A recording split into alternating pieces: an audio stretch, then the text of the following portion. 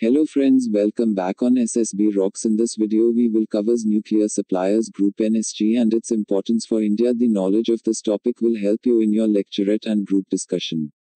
If you want detailed information on any subject or topic in the form of knowledgeable video like this, feel free to contact us or just mention the topic in the comment box below. For more practice, subscribe ssbrocks, and don't forget to like, share and recommend ssbrocks to your friends, and don't forget to hit bell icon to get the notification of the next knowledgeable video. So friends, let's get started. Introduction.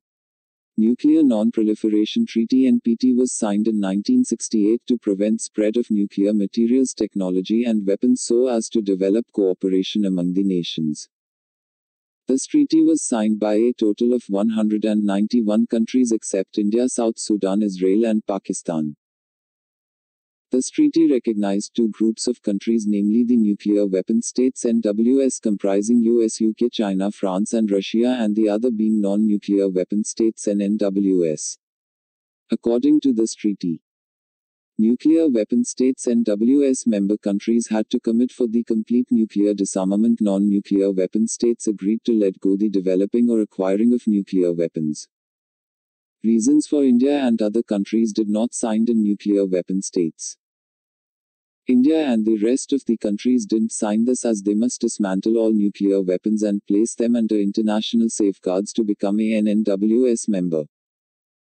Indian foreign policy was against this, keeping in mind security concerns for dismantling all our nuclear weapons will make us more vulnerable if any untoward thing happens in the future. Let's discuss the purpose of the treaty. NSG is a multinational body concerned with reducing nuclear proliferation by controlling the export and re-transfer of materials that may be used for development of nuclear weapons.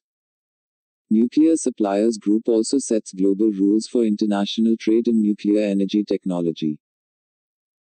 It was set up in 1974 as a reaction to India's first successful nuclear tests at Pokhran, codenamed Smiling Buddha, conducted on the 18th of May 1974 to stop so-called misuse of nuclear material meant for peaceful purposes. Friends, this is for your information that the number of members of Nuclear Suppliers Group is 48. Now a question arises that why is India seeking to become a member of NSG? 1. India wants to become a player in this international arena where nuclear commerce norms are laid. 2. If India becomes a member, it will have better international market for export as well as for import of nuclear-related materials. 3. For building nuclear reactors for providing energy, we need nuclear materials. By becoming a member of Nuclear Suppliers Group, we can have better access of nuclear materials.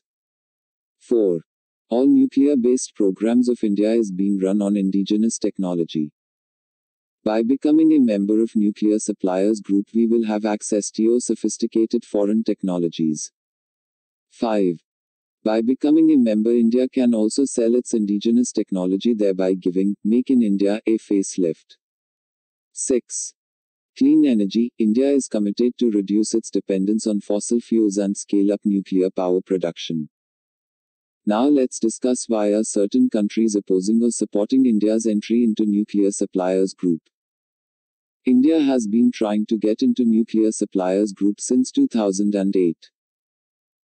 While India is being backed by United States, Switzerland and Mexico for its membership of Nuclear Suppliers Group due to commendable efforts by our Prime Minister Narendra Modi, it is being opposed by China, New Zealand, South Africa and Pakistan.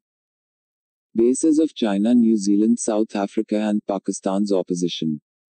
A country which is a non-signatory of NPT/CTBT excreta shouldn't be given a Nuclear Suppliers Group membership. China is putting forward their arguments on the basis that if India is to be granted a seat in Nuclear Suppliers Group, then all other South Asian countries like Pakistan, which were non-signatory of NPT, should be granted a seat too.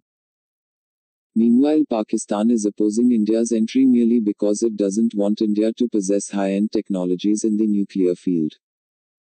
And Pakistan also fears that if India becomes a member, it could prevent it from becoming a member, just like how China is currently downvoting India. Friends, let's focus on why India deserves Nuclear Suppliers Group membership. 1. India has established itself as a responsible nuclear state. A. Declared a voluntary moratorium on further underground nuclear tests. B. Effectively acting in sense the spirit of NPT, CTBT. C. Only as a minimum deterrence and pledging NFU, no first use. D. Unless faced with an attack of weapons of mass destruction. 2. India's nuclear doctrine is unique. A. It is non-offensive, non-proliferative and only for deterrence. B. Prepared to accept full-scale IAEA safeguards. C. Already acquired high-level expertise in the peaceful use of nuclear energy in industry, power, agriculture and healthcare. D. India's membership shall not only benefit it but also encourage civil nuclear trade globally without compromising on world peace and harmony. Way ahead. 1.